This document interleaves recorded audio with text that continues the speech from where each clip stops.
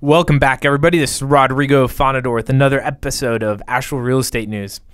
So today, we are going to have a little conversation about how to make sure that your home, away from home, is being kept well, and how to make sure that a property that's not your primary residence, essentially, is, survives the winter, survives the summers, people aren't breaking into it, and basically, when you show up to it to enjoy your second home, vacation home, etc., whatever it is, that it's in a position that you can enjoy it and you don't have to do a lot of maintenance when you walk through the door or anything like that. So to tackle this issue and to share some insights about things that probably I'm not aware of, maybe you're not aware of either, is Matt Rooks with Roost Home Watch.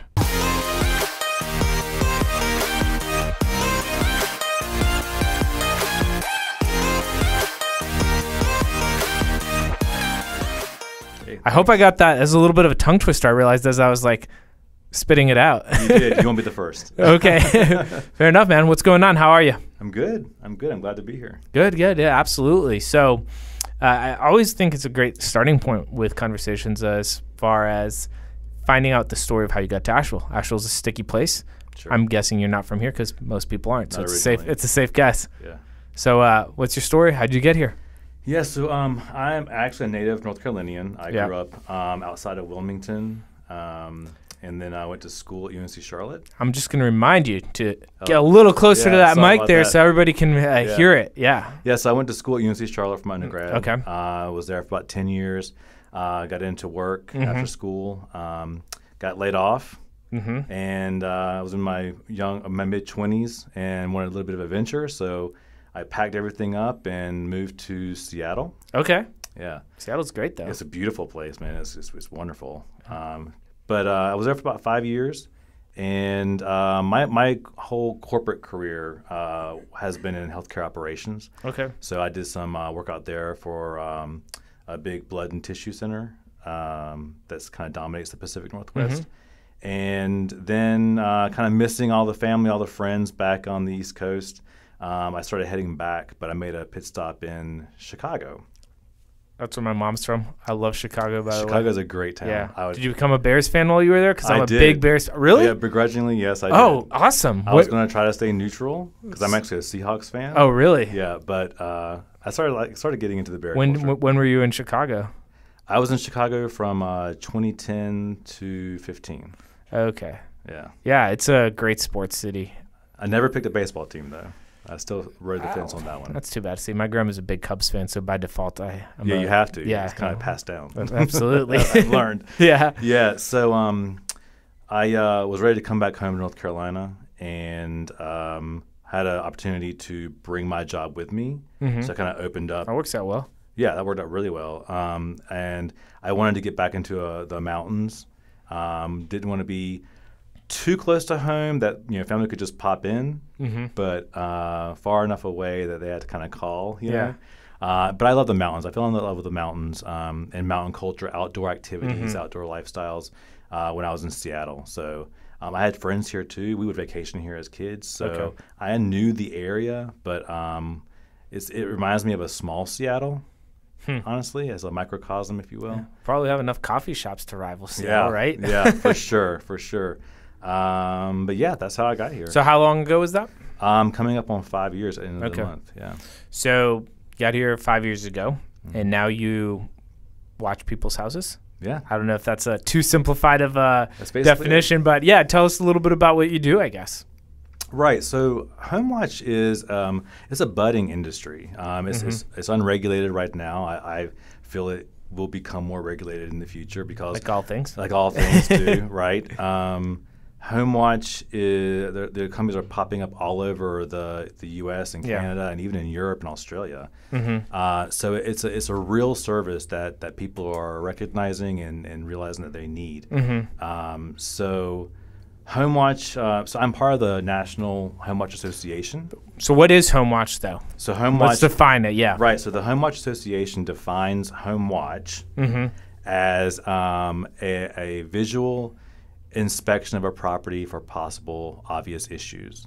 So those words are chosen very specifically because we're not home inspectors. That's a licensed profession that has a life of its own, a great profession, and we're not home security personnel. We're in that middle space. We fill that gap for the homeowner.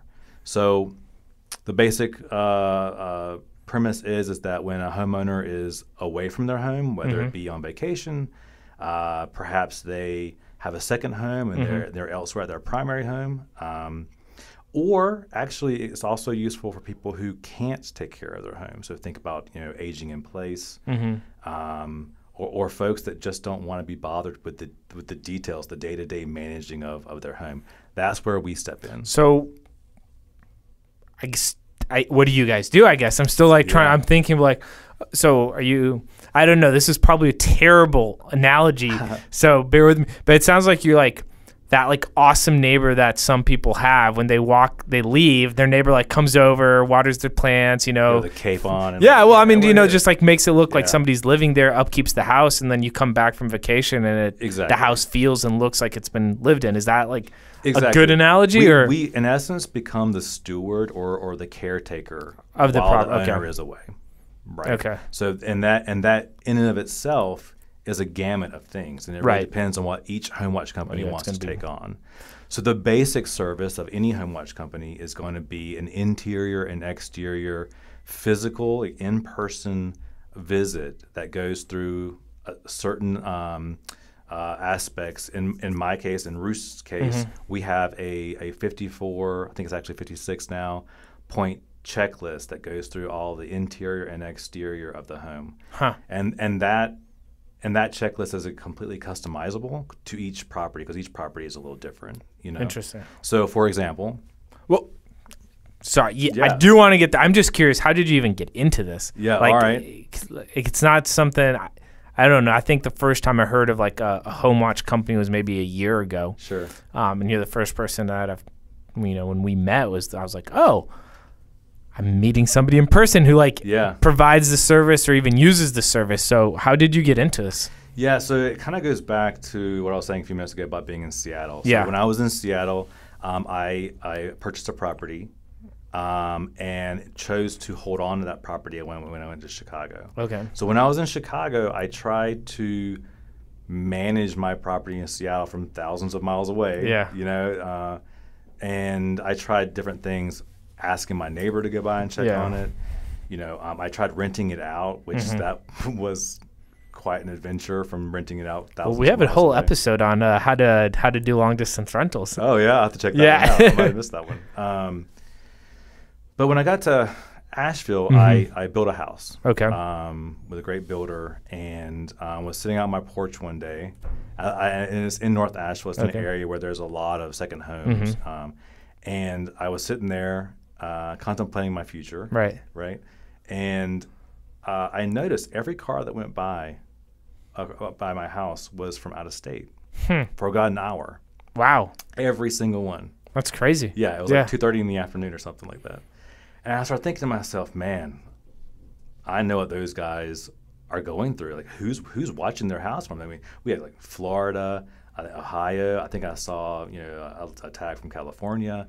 And I thought, about my experience owning a property and trying to take care of it from afar. And it's a challenge. Even the smallest of places can be a challenge. I mean, when a house sits by itself, so much can happen. So I started thinking about that, and I thought about my experience, and I started thinking about what they must be feeling and going through it. They just want to, come back to their property and enjoy it, not find issues, not having to tinker with stuff. If you're lucky enough to be able to own a second property, I mean, you want to come back and enjoy that. Yeah, you want to enjoy it. Not have to walk through the house and be like, all right, well, what am I going to have to fix now, What's right? that smell? Yeah. Is that mold? Like, what is that? Yeah. So to answer your question, I started thinking like, I've been looking after my own properties for about 10 years, various condos, townhomes, single-family homes. I have a rental property as well. So I started thinking like, I wonder if that's a thing. Like, I wonder if I know people offer to watch houses, but can you make a business out of that? Is this a business idea or a hobby, right? Yeah. Like, how legit is it? So I started doing some research, but I didn't know what it was called. I kept looking at property management, and as you know, that's a whole different profession as well. And I just kind of gave up. And literally one day I was at a party, and a friend came up to me and said, "Hey, I found this book. You should really read it." And she said, "I think this is kind of what you've been looking for." And I looked at this book, and it was all about how to take care of your home when you're remotely away from it. Yeah. And they kept using this term called home watch as an option, right? Right. And so I was like, "Oh, that's a weird term. I've never heard that What's before. this? Yeah. What is that?" And so I started Googling it, and the world just opened up. And like I said, it's kind of one of those industries that's sort of under the radar. It's kind of known in certain circles. But my goal was to like bring it out for the masses, and that's really where I'm trying to take my company. Fair enough. No, that makes a lot of sense. It's interesting, right? Like, how many conversations did you have with people to be like, "Hey, this is what I'm interested in doing. Like, this is something I'm brainstorming for." How many seeds did you plant for somebody at a party to randomly just be like, "Hey, like, this is what what you've told me about, and here you go." Right. And she found the book because she was thinking about leaving for 6 months and was like, "What do I do with my house?" Yeah. So was she your first client? Yeah. Really? Yeah. That's awesome. Well, good party then, huh? Yeah, so it's a win-win. So let's go back to this checklist, I guess. So it's customizable. Is this like a la carte services that you guys get, or it's like we got 3 different plans and we'll offer, items 1 through 10, or then for plan 1, items 11 through 30 or how's it work then? Actually, it's just a list of all the different things you can think of that might need to be looked at. Right. And so if I met with you and you were looking for the service, what we would do is we would literally together walk through your house. I would show you, what I do. Yeah. And as we're walking through the house, I'll take note, maybe you don't have a pool. That's not an issue to think of. Maybe maybe you have an outside kitchen that needs to be added to the checklist. Things like that. Right. And so the list just becomes a living document, if you will, and it gets morphed to be unique to your property. Yeah. And then that list, it's not really a la carte. It's just more of a customizable option. And then I don't have packages. I don't really believe in packages because I think, this is a service that should be tailored for the individual and for that property. The only thing you can really consider as of a choice that needs to be made is if you want the basic home watch, which is just the customized checklist. Just drive by. Right.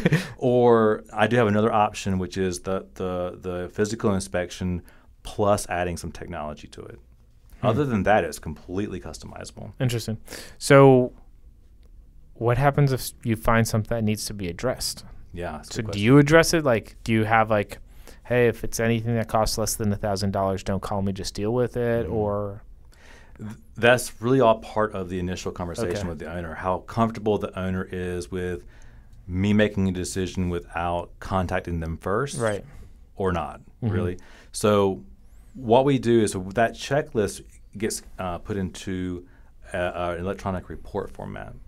And each visit, whether it's a weekly or a biweekly visit or a customizable cadence, that checklist gets looked at every single time. Every single thing that's for your property gets looked at. And then if I find something, it's a lot like a home inspection report, to be honest. If I find something, I take it, like, for example, say, I'm looking at the outside and I find some rot around the window trim, right?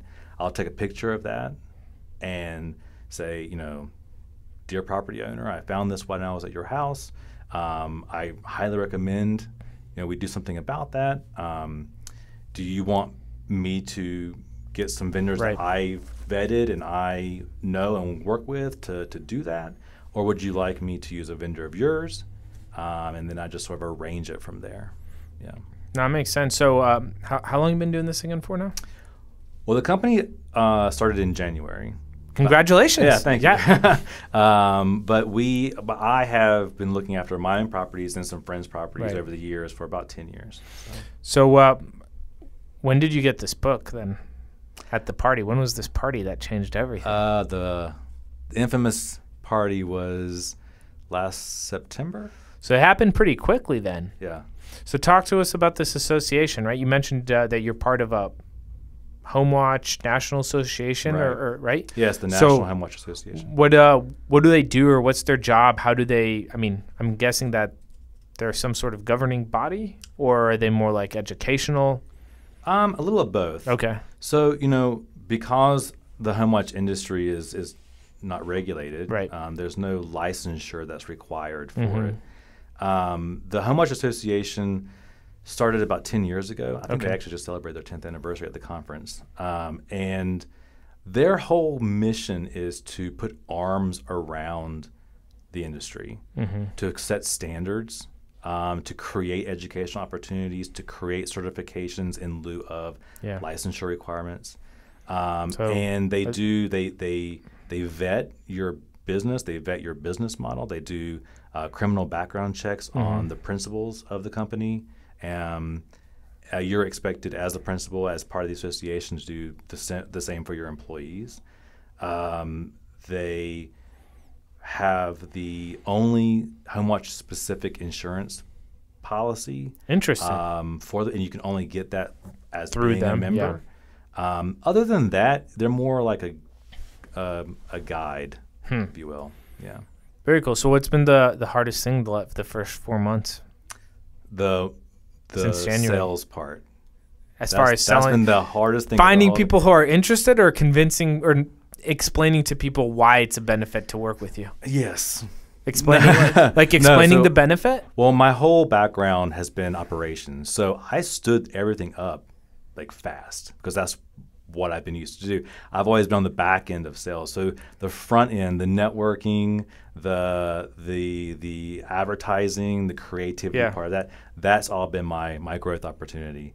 Explaining the benefit hasn't really been the hard part. What I did not anticipate before I went into this is having to first educate people on what Home Watch is before I can get to talking about the benefits. Can't sell something people don't understand. Right. It's not like you can say, I'm a home inspection company. Everyone knows what a home inspection company is. Yeah, they understand that. Yeah. So how's that? What are you doing then? Do you guys have how do you interact with people? Is it you? Do you have other people on your team, or? I'm the owner, operator. You wear all the hats? Many hats, yes. No doubt. So, yeah, I think it's interesting, right? Because we face something similar for what we do. We buy houses cash, right? And most people, when they think about selling their house, they think of two options, right? I'm going to FSBO it for sale by owner. I'm going to list it with a real estate agent. And it's like, hey, we exist. We're not for everybody. It might make sense for you, might not, but let me explain to you how our process works, how we come up with our offer, and then you get to make the decision. And we've come across that too. It's like, hey, let me educate you on what we do first, and then find out if what value we add is what you're looking for, what you need. What do you find people get thrown off by the most?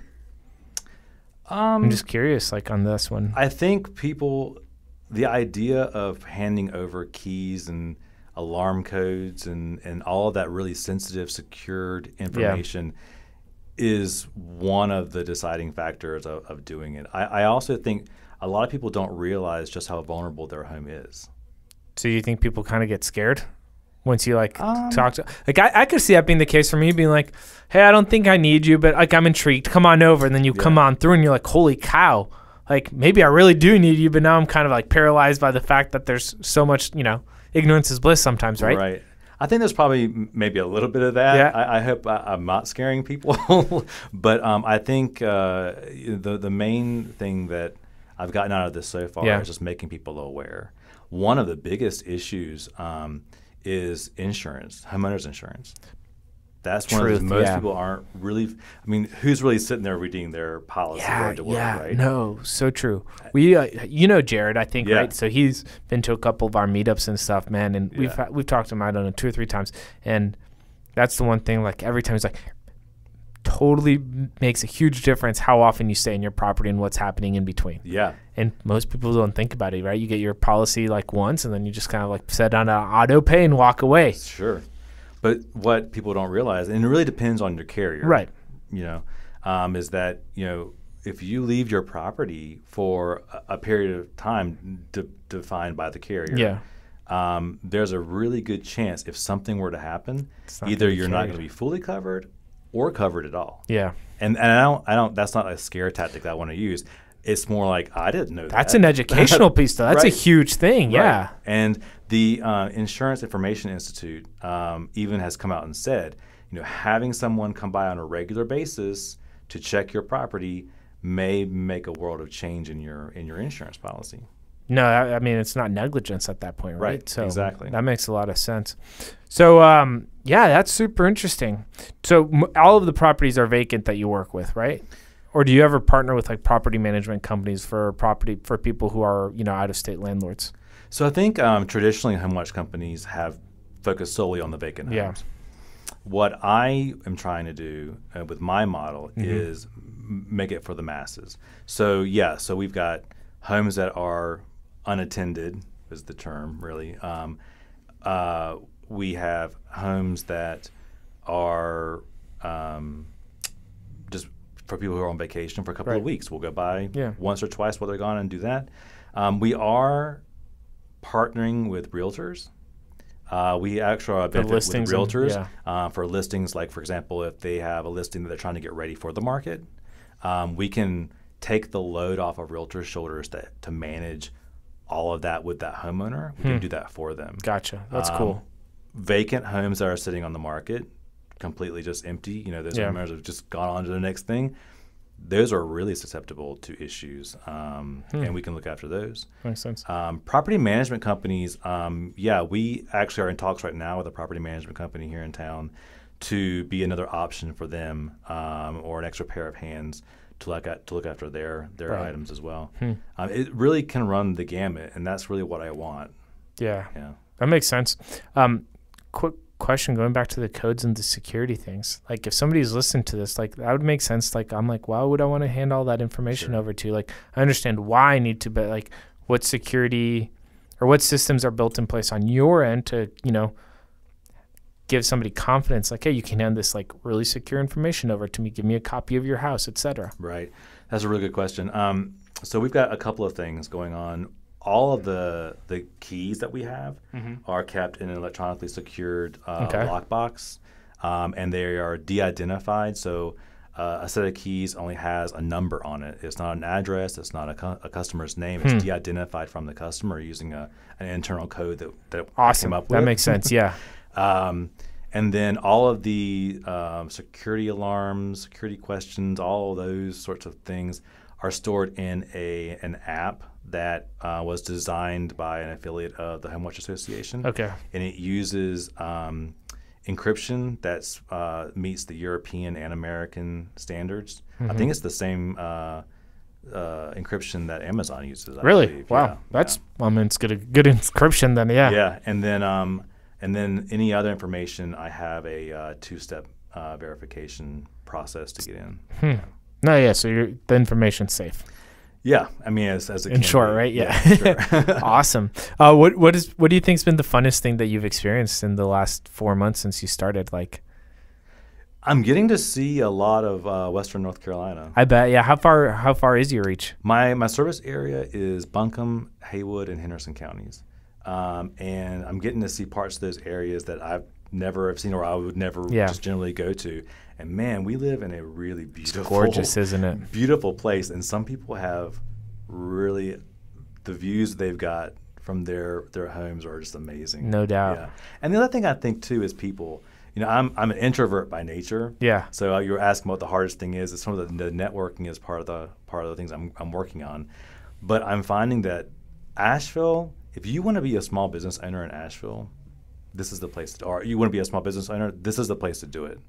We have so many free resources to get started, and I generally find that other small business owners really want to help each other out, and it's building that relationship. Yeah, it's been a really fun and experience.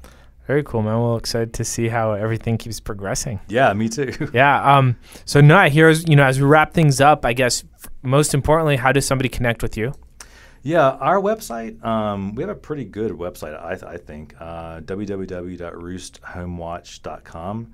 All of our information is there. And then just really what we want is for you to contact us, you can contact us at the website, or you can call us. Our phone number is 828-505-1003. And we really want to have that face-to-face consultation with you. We offer a free in-person consultation because really we need to know who you are. You need to know who we are. Yeah. And we need to see the property in order to give you a really, good, accurate quote. Yeah, no doubt. Yeah. Awesome, man. Yeah. Well, any parting thoughts for somebody who has a home away from home and be like, hey, this might be something you've not thought of, but you should think of?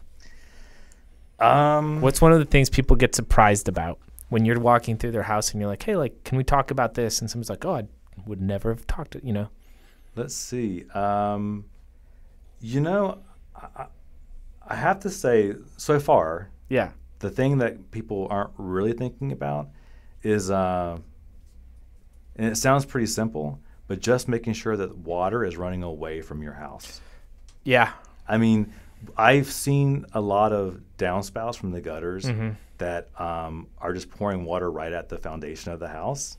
And we've had a lot of rain lately, too. Yeah, right? no, that's a big one, though. Yeah. And when you might not see water in your basement or in your whatever, but that water is going to get in there eventually, and that's going to cause a whole host of issues. So I think just look at your downspouts the next time, or your whole gutter system really, the next time it rains. Just make sure that water's not coming over the gutters, which is a sign of you got clogged gutters, or making sure you've got water's running away from the house. Yeah. And the insurance things. As a quick reminder, if your house is vacant, double check your policy, agent. do all of those good things. Yeah, for sure. Cool. Awesome, man. Well, thanks so much for joining us on the podcast. Hope to see you at the next meetup. Yeah. As a reminder, everybody, first Wednesday of every month at Archetype, we do a meetup, drink good beer, talk shop, and hope to see everybody out there. Yeah, thanks for the opportunity. I really appreciate it. Yeah, absolutely. All right, take care, Matt. See you guys all next Tuesday. Take care.